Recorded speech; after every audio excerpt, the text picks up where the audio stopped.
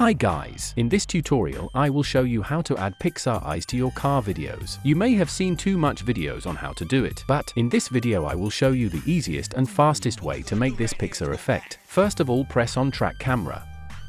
Then select points on windshield, right click and press on create solid on camera. Adjust the solid a bit.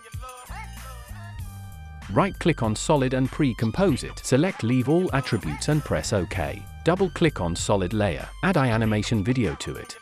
Delete the solid layer and scale the eyes layer so it fits the black screen. Go back to main composition and adjust the orientation of eyes layer. Once you've finished centering it, add a corner pin effect to it and set the keyframes at the start of the video. Now adjust the corners. Now go frame by frame forward and do the same process till the end of the video. Don't be lazy, bro. You can do it. Doing it manually is always satisfying to watch at the end. Let's check the video. Look at the perspective. How stable is it?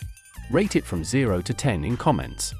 But before rating it, let's add key eye effect and remove the green screen.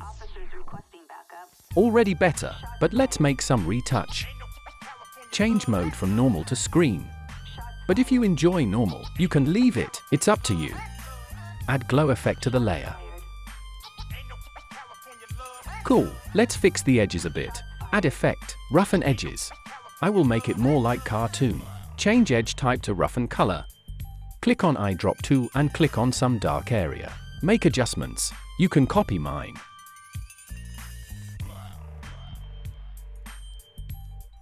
That's how I make a Pixar eyes on a car videos. It's easy to do, and you don't need 1,000 masks or tracking, simply keyframing corners and little adjustments. Hope this video was helpful. Thanks for watching and like the video please.